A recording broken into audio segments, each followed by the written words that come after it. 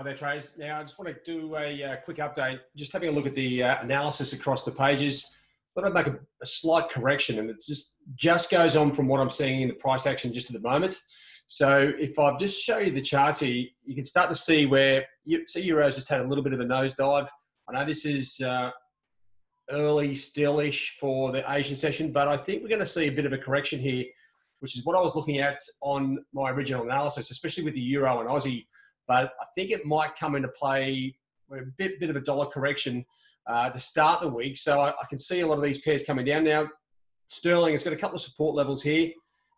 It's been behaving a little bit differently of late to the other pairs. It could still possibly be a buy and dip, but I think I'm a bit more confident with the correction here in the other pairs. Now, if I just give you a look at the dollar Swiss, I think this is where the opportunity will lie. Now, we've seen the dollar already correcting against Euro, Aussie, Kiwi, sterling, all these sorts of things. Dollar Swiss hasn't broken yet. So this might be an opportunity here to get into a long dollar Swiss trade to start the week. And I would imagine there's going to be quite a few stop losses here. This is the daily chart, dollar Swiss, above that level. So getting in, there's a couple of little levels here. 91.58 is the lowest level. You got a little level here just up above sort of 91.85 as well. But I think there's plenty of room here for dollar Swiss to rally. And the good thing is we will have some liquidity around these levels.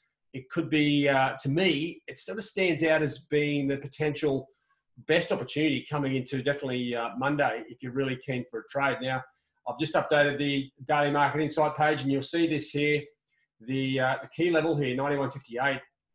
So dollar Swiss has been going down. Yes, that is correct.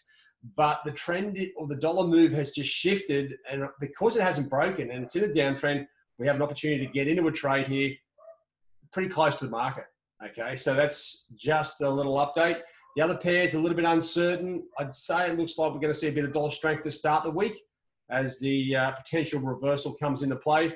So just bear that in mind. If you are looking at sterling, it's sort of almost a similar situation to dollar Swiss, but it's got a couple of support levels and it's got a fair way to move below before it breaks down. So that's why I've still got it like a buy and a dip. But we'll soon see, as we come into probably the European session, I would imagine that we'll have a very clear idea if Euro and Aussie continue to, say, go down here, well, then you'll know that buying sterling is probably not a good idea coming into that. But we'll know more through the day. At this very point in time, I thought it's imperative I send out a bit of a slight adjustment here. And this is looking at dollar Swiss as a potential opportunity for the top side. And I've corrected that on the current trading play, or the current trade that looks the best in play. Dollar Swiss buy a break, and we'll see how that plays out. All right, guys, have a good one. Cheerio.